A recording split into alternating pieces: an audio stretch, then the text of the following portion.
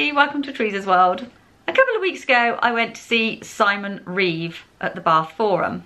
I went along on my own because I really admire everything he does, because he travels all over the world. I mean, he has been to the wettest places, the driest places, the hottest places and the coldest places. And his tour is called To the Ends of the Earth. But I want to just share this little concept that I kind of took away from that by going to see him. He really inspired me because he said everyone has their own ends of the earth. And that's very true, because at the moment my ends of the earth, the confidence that I have, my ends of the earth is only the UK, and I'm still yet to go to Ireland. I would like to go to Ireland, but yes, it's a really interesting concept. I do want to extend my ends of the earth. I do want to hopefully make it to France next year, but will I hope so. But the fact is, I do get quite, well, actually this is another topic for another video. I think I get quite anxious about basically going over the channel. As soon as you say France, I went, oh, you know, I get that response, and it's like an anxiety. But really, I think I'm feeling excited about it if I do it.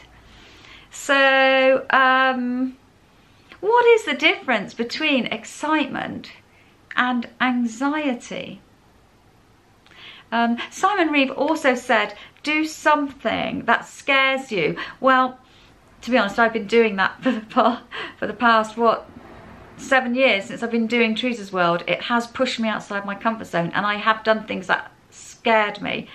Going up Snowdon, that was the first time I've ever done a trek in my life. I was really anxious about that, so much so a week before I was feeling sick, thinking, oh my God, why did I book this?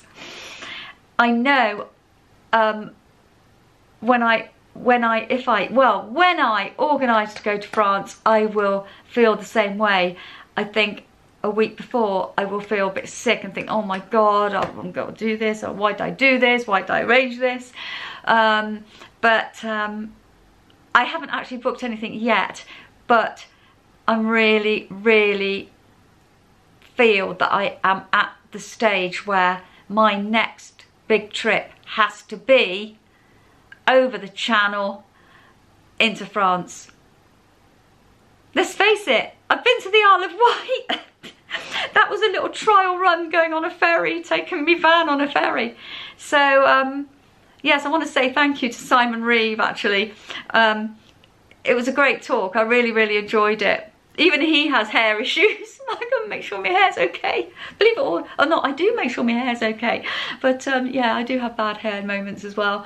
But his tour is really good, and if you get the opportunity to go and see him, then go and see him, because he is inspiring. He is pretty amazing, actually. This week I'm going to do a video about anxiety, excitement. What's the difference between those two? Anyway, food for thought. Bye bye, Teresa's World.